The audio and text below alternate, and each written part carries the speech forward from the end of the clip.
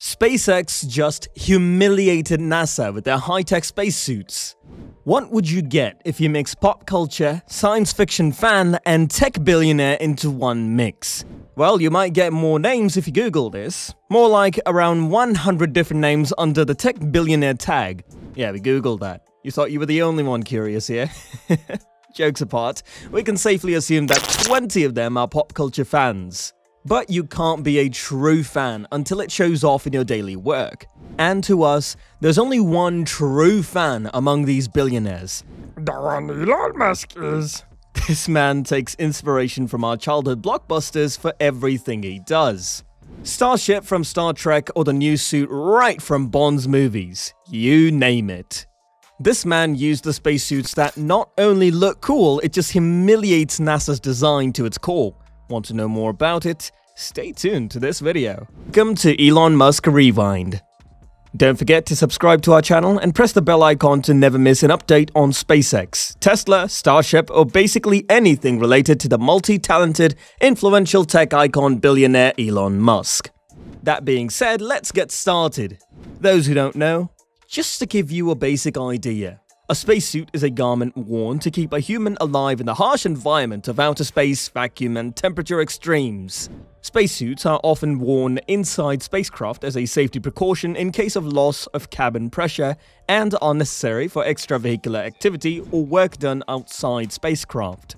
SpaceX's spacesuits augment the basic pressure garment with a complex system of equipment and environmental systems designed to keep the wearer comfortable and to minimize the effort required to bend the limbs. Resisting a soft pressure garment's natural tendency to stiffen against the vacuum, resisting a soft pressure garment's natural tendency to stiffen against the vacuum, a self-contained oxygen supply and environmental control system is frequently employed to allow complete freedom of movement.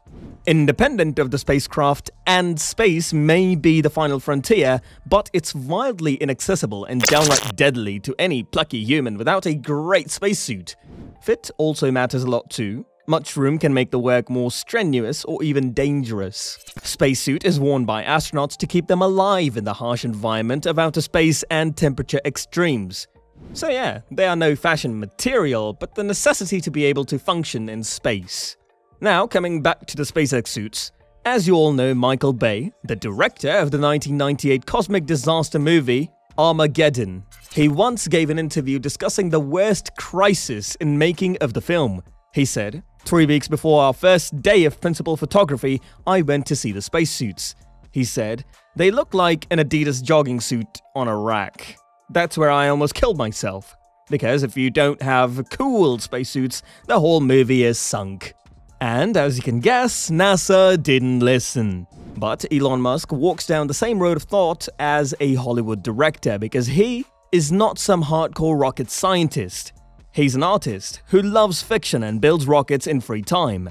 Or so it seems, judging from the white and black launch and re-entry suits the astronauts Robert Behnken and Douglas Hurley wore when they hopped into their white and black Tesla and rode to the Cape Canaveral launch pad to climb into the white and black SpaceX Crew Dragon capsule for the voyage of the SpaceX Falcon 9 rocket to the International Space Station. After all, when it comes to capturing the public imagination around space travel, style matters. In fact, the SpaceX suit has more similarities as to James Bond's tux if Tony Stark redesigned it as an update for the next great James T. Kirk adventure. Simplified, graphic, and articulate. The suits are more part of the space-style pop culture comic continuum than the NASA continuum. Well, maybe the real-life Tony Stark didn't, but for that matter, real-life Tony Stark did. Anyways, the prototype was actually designed by Jose Fernandez, a costume designer who worked on Batman v Superman, The Fantastic Four, The Avengers, X-Men 2, and, well, you get the idea. As Mr. Bay said of his Armageddon experience, there are people in Hollywood who are seasoned designers. There are experts in spacesuit helmet designers. It is a very special craft. Mr. Musk simply went to the source and not the usual Air Force and Navy contractors, although when he first contacted Mr. Fernandez in 2016, He told later at that time he didn't know what SpaceX was. Invited to be one of the 6 people who wanted to try the job, Mr. Fernandez designed a helmet in just 2 weeks and ended up working with Mr. Musk for 6 months making the design of the suit that was later reverse engineered to meet space travel requirements. Fernandez said later that during the design process, Musk kept saying everyone looks better in a tusk, whatever their size or shape. The goal, Fernandez said, was to get astronauts to look better in the suit just like they would in a tux. According to Ms. Lewis, the space program has always understood the use of visual cues. Mercury suits were originally an Air Force standard green until someone painted them silver. And while there are many theories as to why, he said, including the fact that silver was reflective and made it more visible to astronauts, the most likely conclusion is that it looked new and high-tech. Musk takes this idea to a new level. SpaceX suits appeal to the traditions of the fashion industry, how designers like Courage and Paco Rabanne embodied space travel in the 1960s, the Barbarella era, when it came to embracing the body and optimism. But most of all, they relate to the Hollywood tradition of the idealized human warrior body, often with exaggerated shoulders and an armor of articulated muscles.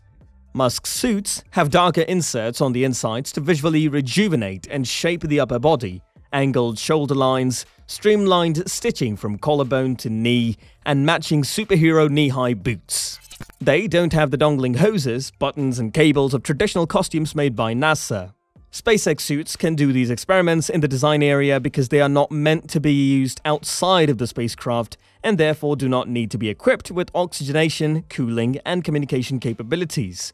And unlike most previous suits, which should be comfortable for an astronaut on a couch and therefore often looked baggy and vertically hunched, SpaceX suits look just as clean when standing as when they are lying down.